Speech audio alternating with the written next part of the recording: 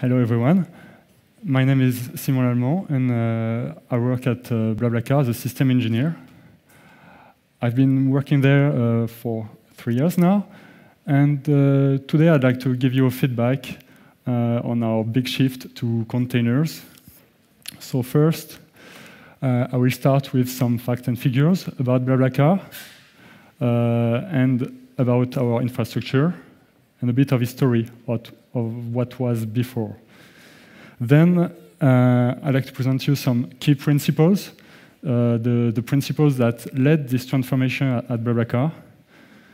And I will finish with a big overview of our infrastructure and go a bit into details into the tools that we have to manage this infrastructure. So first, BlaBlaCar, I think most of you know about it. So just a reminder, we're doing long-distance carpooling with a community of 40 million members. What you might not know is that we were founded in 2006, so now we have our share of legacy also in the infrastructure. And we're present in 22 countries, so that's another challenge because we have countries as far as Russia or Brazil. About the infrastructure, we started with very small in 2006 with simple web hosting, then some dedicated servers. And at some point, well, the cloud wasn't really ready at that time, so we decided to go to bare metal servers, so buying one rack in a data center. Up to now, in 2016, we're at 17 racks in 3 data centers. And we have even a new data center now in Moscow with 2 racks.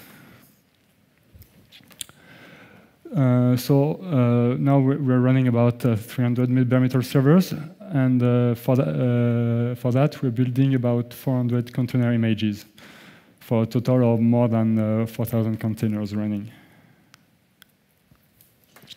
About the tech evolution at BlaBlaCar, while the major changes were probably in 2012 the virtualization, even if it did concern only a small part of the infrastructure. Then we started having configuration management with Chef in 2013. Foreman for automating the installation of servers in 2014. And in 2015, we started industrializing the way we deal with hardware, and we're also starting doing containers. So there was clearly a shift in 2015. So to give you more information about why we did this, I'd like to give you the principles that were leading that shift that we made.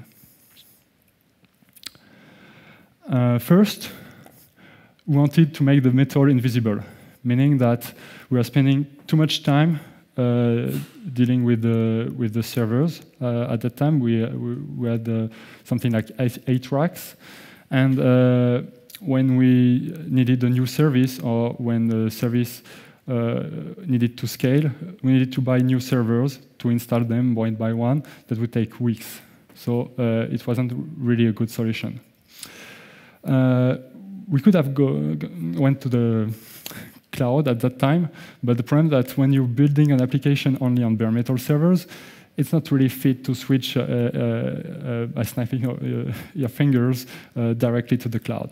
So we decided to stick to the bare metal, but to buy only 2 or 3 models of servers. Right now we have only 2. To buy 1 rack at a time, so that we can give the job of racking the servers, cabling, etc. To someone else, and the engineers don't need to go to the data center anymore. So when you are having only a few models of servers, really the idea is to change of paradigm, where we want to adapt the workloads to servers and not to adapt servers to workloads.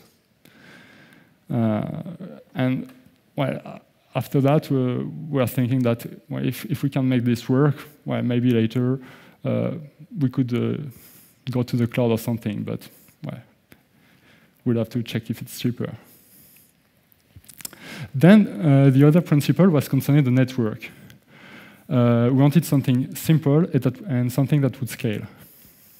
That means we don't want anymore layer 2 on the whole data center. We wanted to route to the rack, so meaning that the top of the rack switch is also a router. And another very big change, if you consider container solutions at that time, that we don't want NAT. We want one IP per pod, and we don't want to do NAT at the host level, but we don't want either to do NAT at the data center level, meaning that our servers don't have access to internet. Instead, we use proxies.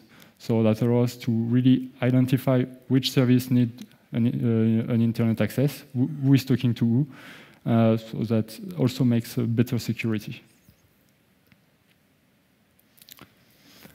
And the third principle is to remove snowflakes.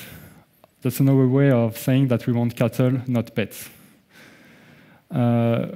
Really, the big point here we want to tackle is that we want to be able to reboot any instance at any time of any service. Or we want everything being able to fail, the hardware, the service, the host, everything, but still being able to serve BlaBlaCar without any problem. And actually, a little anecdote on this. We had an unexpected help from our hardware manufacturer. And they provided us with a really interesting firmware that was doing a kind of chaos monkey. So every once in a while, servers would reboot randomly. So they didn't tell us, of course, before. And well, when you think on it, it's really a pain to seeing your servers reboot completely randomly. But it was really interesting that instead of just focusing on finding the problem, we're also focusing on how can we make things more reliable in the meantime, because we can't just hope that we'll fix very quickly the issue. So it really helped us to build resilience in the whole infrastructure. And eventually, we found out that it was the firmware which was causing those reboots. And the hardware manufacturer provided us with another firmware which fixed everything. And all of this is also changes the way of considering your servers and the service that run on it. Instead of being host-centric, we want to be more service-oriented, meaning that we want service discovery. When an instance of a service pops up, we want it to report itself automatically so the other services can join it immediately. And we also want service-based monitoring, meaning that if we lose only one instance of a service, we don't want to be alerted. We just care about the whole service. So we want to be alerted only if we lost completely the service or if the service is endangered because there are too few instances running for it. So now, following those principles, I present you the new infrastructure ecosystem that we made at BlaBlaCar. So first, well, no surprise here, containers. Otherwise, I think I wouldn't be here. So that's our answer to the hardware abstraction. Since we are having the same hardware everywhere, and we want to make it invisible, remember? So we need an abstraction layer between the hardware and what's running on it. We could have gone for the virtualization, because we already had virtualization, but it was very small at BlaBlaCar, so we'd have to rethink it from the beginning. So it wasn't the best choice for us at that moment because containers were taking off, and it was a much better approach, we thought. So we started experimenting with containers in early 2015, and by the end of 2015, 80% of the production was migrated to containers. Then to run those containers, I thought that maybe we don't need the distribution that we had till then. So we started looking at the other distributions, and there was CoreOS Container Linux, which seemed much more easier to maintain and to install, and was made to run containers, and that's what we wanted, because we didn't want to do containers only for a part of our infrastructure, because otherwise we would have one side the legacy part running the old stuff, and on the other part the new shiny thing with containers. I think that's a bad approach. We are a relatively small company, relatively small team, so we have to focus all our effort in one direction, and we decided to go all in on containers. And CoreOS was also a really good way to enforce this, because you can't run anything else than containers on CoreOS. So that was the perfect OS for that. And it's also been very stable for us. A small anecdote about that. I recently found a VM that was running CoreOS, and that was installed. I had installed in early 2015 for some tests and running some containers. And my surprise was when I logged into this VM 2 weeks ago, it was running CoreOS Alpha in the latest version, because it had updated itself, and the containers were still there. They had survived and rebooted after each update. So it was pretty amazing to see that even CoreOS Alpha had lasted such a long time. And then we chose to use Rocket as our production runtime for containers, for everything, including stateful services. And when I say everything, meaning the MariaDB, Cassandra, and the databases that we have at BlaBlaCar. And I think we're one of the biggest Rocket deployments in production. So why we chose Rocket? Mainly because from the beginning it was designed for production. There's no demand. It's systemd based. It's the code is pretty easy to understand. They don't try to do too many things. They do one thing and they do it right. It's really modular. For instance, they have a CNI for the network, container network interface. They have customizable stage 1, meaning that they can run containers using systemd in spawn, but they can also run VMs using a stage 1 KVM or a basic CH root. We even have a customized stage 1 for our tool that builds container images. So it's really modular for that, and we like it. It also supports pods, and that's something that we wanted, because we like the idea of having only one process per container, but at some point you want to have several processes in the same context, so supporting pod is also a good thing. And a few things like having a pre-start to doing some stuff before running the main process, or dealing with dependency in the images. Basically, it supports all the features that you could expect from a container runtime, and it even supports Docker images. The cons of these solutions are, well, there are no tools for the devs, so we had to make our own tooling. And it's a bit more difficult to make it adopted by the developers, because well, we don't have the same power as the marketing from other solutions. And it's also less integrated with other actors. Like, for instance, the integration in Kubernetes is not as good as you could expect. About the tools that we make, when we started doing containers, well, there weren't many tools to do basically anything. And we didn't want to lose the flexibility that we had with configuration management and tools like Chef. So basically what we've done was to create a task force within the architecture team at BlaBlaCar to create a workflow and to decide how we could work with with all this new ecosystem, how could we build the ecosystem? And we did workshops with the whole team to validate, well, is it working okay for you guys? How do we build? We decided to build containers with this, and this. What do you think? And we were doing well, some workshops to validate all this. Well, the first time it was really not good.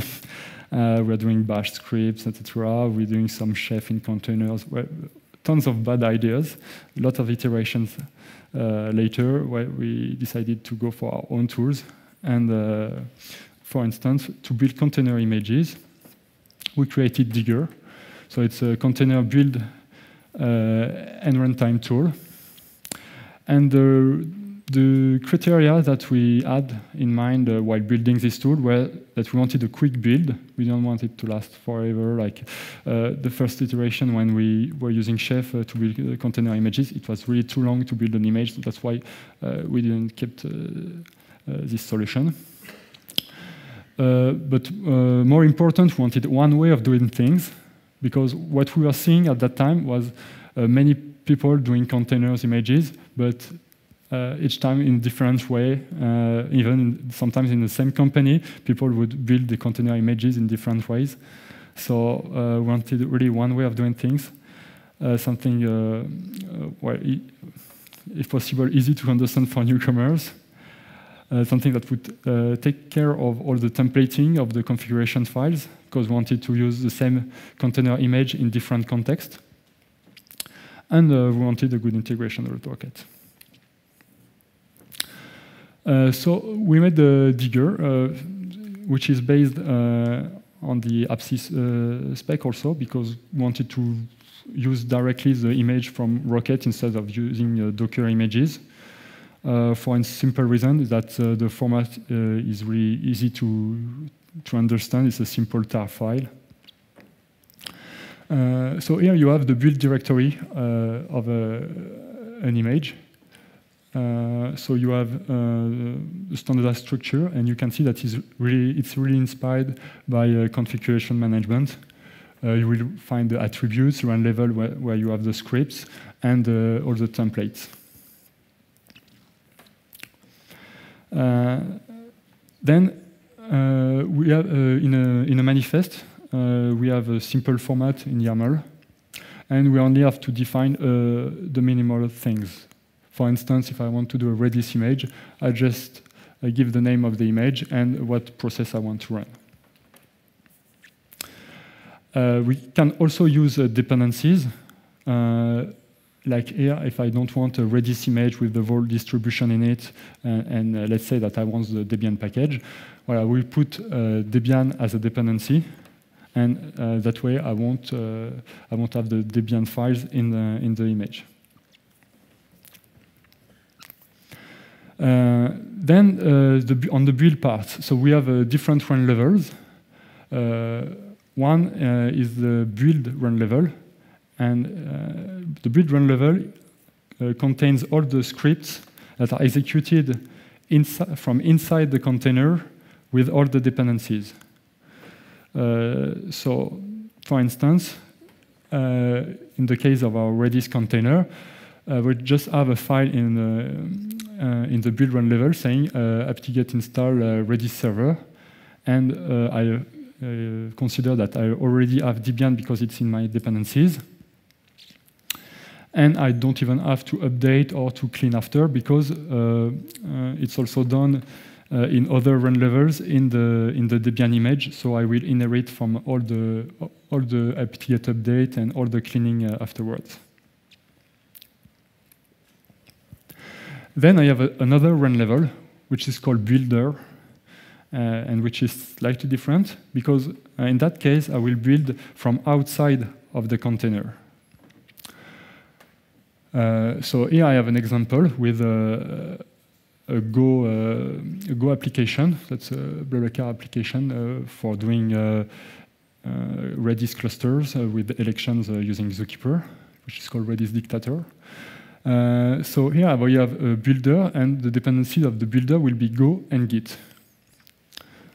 And so in the scripts of the builder, I will just git clone Redis dictators repository, go build the application, and then copy the binary into the root file system of the container image. And in the end, in the image, I will have only the binary for Redis dictator, but not the whole build environment with Go and etc. Another thing that we can do for distributions that have a package manager which allows to install in another target for which has another target for installation, for instance Gentoo, is that we can use Gentoo stage 4 for dependencies, for builder dependencies, and then just emerge Redis server, and the target will be the rootfs of the target image, and in the image I will have only Redis server and its dependency, but not a whole distribution. Then Digger also takes care of all the templating. So basically the idea here is to have the templates and all the default attributes stored in the image, but not rendered at the build time. Instead, we're doing the rendering during the pre-start of the container. And that's very important because that allows us to override the attributes that we put by default in the image, either using dependency, because if I use dependency of an image, I can override in the attributes, or I can also override with environment variable during the pre-start. So here is an example. It's using Go templating. And let's say that I want to customize the Redis port in the redis.conf file, and that the default will be 6379. And then we have other run levels. I won't tell you all the run levels that we have because we have taken care of lots of use cases, but that one is pretty important. It's pre-start. We have pre-start early and pre-start late. The first one is run before the templating is rendered, and the other one is run after. And we use them to do all sorts of tasks that we want to do to prepare the container before we run the main process. And last but not least, we have testing, because if you can test, well, it's a bit difficult after that to put that in your continuous integration and so on. So what we do is only batch testing. So I know it's pretty basic, but it works. So what we have, basically, we will have a wait.sh script that will just watch for the container to be ready to be tested, and then the batch file. So here is an example. Let's say that I want to check if Redis server is running in the container and that it's listening on the right port.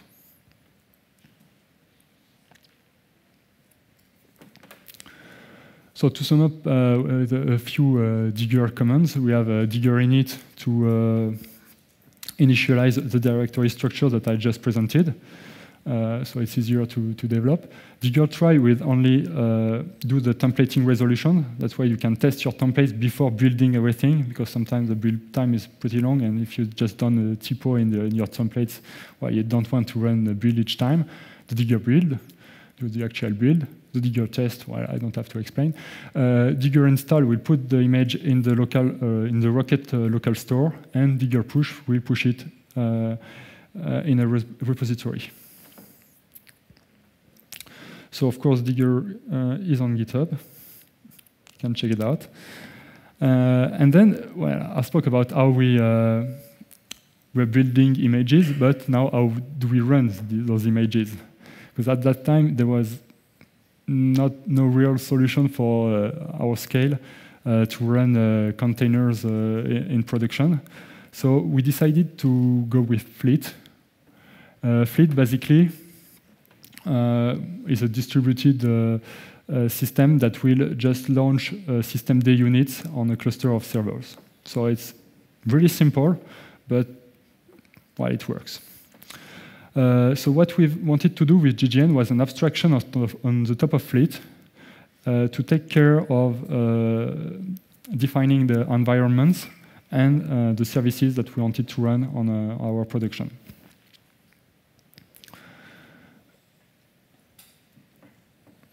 So here's the directory structure. We have one directory structure for everything that we run in production. We'll define an environment. Here it's prod DC1. Then the attributes relative to that environment. Let's say that I have a specific DNS servers. I have a specific zookeeper for the whole environment. And then the services that we want to run. Let's say that I want to run a Redis quota service, so I will have the attributes, a service manifest, and a unit template. So all of this will be versioned in Git, so the whole team can work on the same base for the launching and defining new services. So just a quick look at what a service manifest looks like. So that's a minimal service manifest. Here I want to launch a pod with a Redis image and a Redis exporter to put metrics in Prometheus, for instance. And I want a 3 nodes cluster. Then I will have the attributes. So let's say here I want to override the max memory of the Redis instance. So from these attributes, GGN will create the environment variables to override the attributes, the default attributes in the Redis image. And then I have the unit template. So the unit template contains the rocket run command with the override attributes and the list of the image that we want to run. In the end, the only command that we have to run will be GGN prod DC1 for the environment, Redis quota for the service update, and it will just check if the service already exists in the production. If yes, it will check if it needs to be updated, and in that case, it will just take one node at a time and update it and then put it back. Or if it doesn't exist, it will just deploy all the nodes. And the good thing that with GGN, you can also use all the Fleet commands, like to check the journal, for instance, of a specific instance of a service.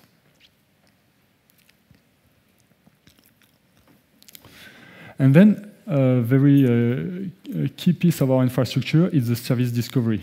Because when you have containers that are popping everywhere at a time, you can't just rely on static configuration. You can't rely on DNS, everything. So you need something that can adapt in real time. So what we done was to start with the Airbnb Smart Stack, which was called Synapse and Nerve. But since then, we've improved it a lot. And we rewrote it in Go. So it's called now Go Synapse and Go Nerve, because we have a lot of inspiration in the team for naming. And basically it works like that. So when a service wants to talk to another one, let's say a database, it will have a local HA proxy in the same pod. Then we'll have the Go Synapse, Zookeeper, and Go Nerve each time. So the Go Nerve, which will be in the same pod of the database, will check if the database is okay, if it's up and running, etc.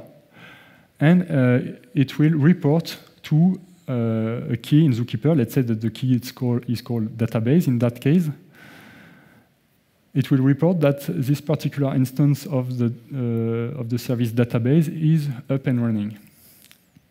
And then in Go Synapse, which is located in the same pod of the first service and the HA proxy, we'll also check the path database in Zookeeper, and it will update the HA proxy directly.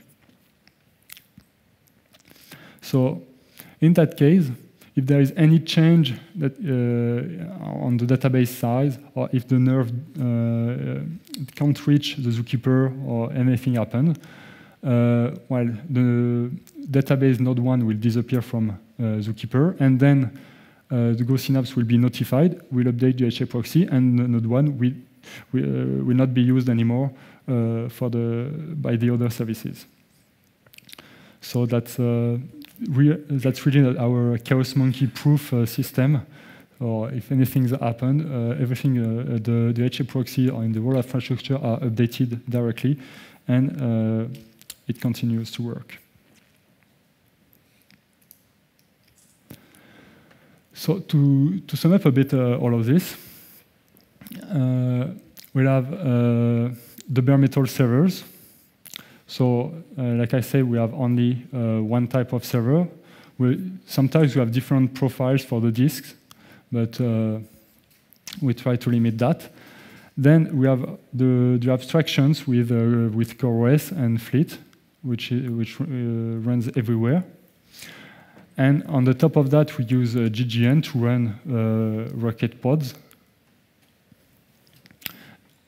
And in those pods, which are built, it contains images which are built with Digger.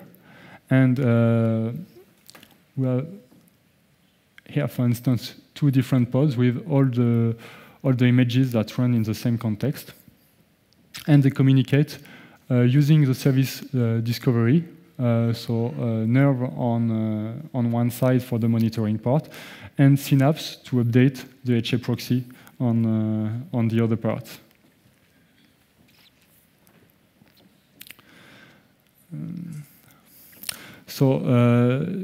Well, this part is pretty much work in progress, even if it seems that we've solved a lot of problems here. We try to stick always to the principles that lead the transformation of this infrastructure. Now we exploit what we can do in terms of orchestration and everything, because well, you can think that it's pretty basic to use Fleet and not a real orchestrator, but it's only very recent that things are going very stable for orchestrator. So we don't want to rush too fast. We have something that works, that's stable. Our main focus now is more to open all this platform directly to the developers, so they can run their own services without asking someone from system engineering. We want them to be completely autonomous, to start their services, to monitor their services. And then we want the system engineers to be only here to create the tooling, improve the tooling, and help the developers when they have a problem, but not doing all the job of taking care of the platform. So that's a big shift. It has also its challenges, like how do you have devs on call, and or how do you decide if a team is ready to deal with a part of the production or not? So I think that we can go for the questions. I wanted to have some time for the questions you could have. You can also ask questions in French. Sorry. Yeah. Thanks for the really insightful talk. I have a few questions. How are you feeling about using Fleet since it has been deprecated officially by CoreOS for 2 months now? Well, it has been deprecated, but for about 2 months, but it wasn't updated for, I'd say, like at least 1 year. But well, the things works, and even if it doesn't get any updates, well, we still have time. I think we have a lot of time to find another solution and to migrate without rushing to something that would be as stable as what we have right now. Okay, thanks. Another one. Why did you create Go Nerve on Go Synapse, since it's essentially doing exactly the same thing as console and console templates does? Well, I'm not sure that it was doing exactly the same thing at the time that when we created GoNerve and GoSynapse. And here I only presented a very high-level stuff that we do with GoNerve and GoSynapse, but it's also taking care of lots of small things like our databases couldn't run in production in containers without all the specific features that we've developed in GoNerve and GoSynapse to gracefully put them in productions with warming up with taking care of the warm up and gracefully take them out of productions. All the stuff that we've developed in those tools do not exist in most of the service discovery solutions that exist. Thanks. And can I ask one more? And thanks for introducing my next question. Since you're running 100% on containers, what databases are you running and how are you handling storing data? Sorry? How are you on what databases are you using and how are you storing your data since you're 100% on containers? Well, all the data is stored locally on each server. We don't use NAS or SAN or whatever. We store things locally. And the databases that we have are very, we have one for each usage. So let's say for transactional, we have MySQL. For distributed, we have Cassandra. We have Couchbase for storing the sessions, Redis for ephemeral, Elasticsearch for search, Postgres for the geo. I'm not sure I have all of them, but you have the idea. So you were talking about using EPC specification for Digger. Yeah. I'm sure you're informed that the OCI from Linux Foundation is now the future for Rocket. So have you studied for the shift? And will it be complicated or will you still use EPC even if it's necessary? Rocket will do the transformation from EPC to OCI. Yeah, when we saw that the OCI would be the next container image format, we are really wanted to switch very quickly on that. But when we realized that it wasn't going to be stable for at least another 6 months, and I think the stable version will not happen before next year or something like that. So we decided to delay that because it's not a very simple change in the code of Digger or in the code of Rocket. So we're just watching how things are going with that, and sure, that will be the format that we'll be using in the future, but not before a stable version is released.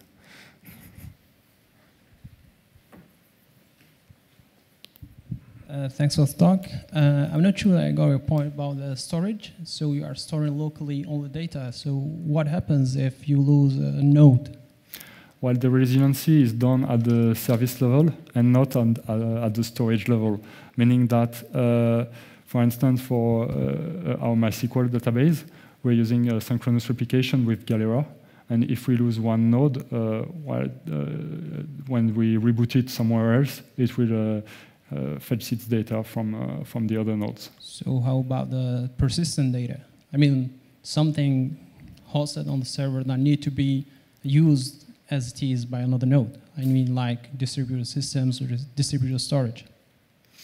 Well, we have a few examples where we need to have a distributed storage, but that's very few use cases. We have only 1 or 2 like that.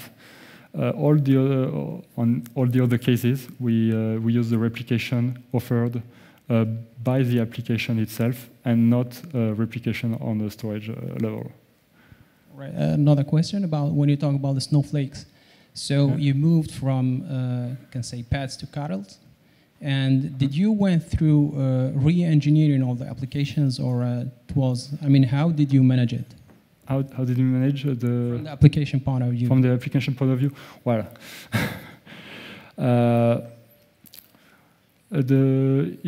The most difficult thing was not the application, I think, on that part, because we have other challenges that we're having with the application, and they are more in terms of decoupling everything in terms of service and all of this. But even with our old monolith, we can do that. We can remove the snowflakes, because if we lose, for instance, a front server, well, we have the other servers to take care of the traffic.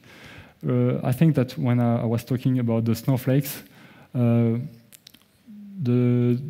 real technology that helped us removing those snowflakes was the service discovery, because at that point we didn't need any more fixed IPs on a few servers that will that will serve traffic from one type of service.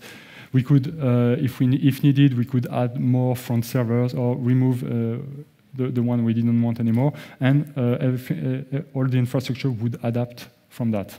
And the application itself, is it hosted on one server or replicated over, can say, more servers? Sorry? The application itself, is it hosted on one server, or is it? No, it's always on several servers in different tracks and all of this. That's something I didn't present it, but for instance, GGN, we can put some constraints to say that we don't want the applications running on the same servers for the same service, or we want to spread among racks, etc. We can put basic constraints. It's not as advanced as things that you could have in solutions like Kubernetes and everything, but we have those basic constraints. The last question, are you considering Docker for the redesign, or just sticking to Rocket? Sorry? Are you considering Docker, or you are sticking to Rocket? Have we considered Rocket, or are we considering Rocket? Are you considering? No. No, we're not, because we've invested a lot on Rocket. We're pretty happy with it, because it's stable for us. So I don't see any reason for using another runtime, at least for production. Maybe that with things we get bit more flexible for development part, and use Docker for the development part, and then transfer the image to run them on our production servers. But we won't use Docker in production. We had too many bad feedbacks about that. Thank you very much. Dernière question, je crois. So one more. You add a step of hardware uniformization before going on containers. So afterwards, now that you've got containers, do you still think this uniformization is needed? Since, well, containers and Docker orchestrations essentially abstract your hardware, so you don't really need to have the same thing for everything? Well, the thing in hardware uniformization is that it really helps us with dealing with data center operations, meaning that I just give a sheet of paper with how things have to be cabled and everything to our contractor, and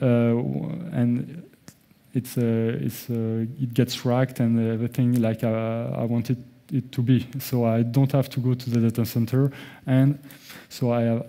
On one side, it's cheaper than the cloud. Well, maybe I could get some. Sometimes you can negotiate the prices to get to the cloud a bit cheaper. But last time we checked, it was cheaper than the cloud. Now we could switch from cloud to on-prem to whatever. Well, it doesn't matter, because we have the containers, because we have made all these adaptations to be independent from the hardware. So the idea is, of course, yes, we could have different servers and everything, but I don't see the point. Thanks. Thank you.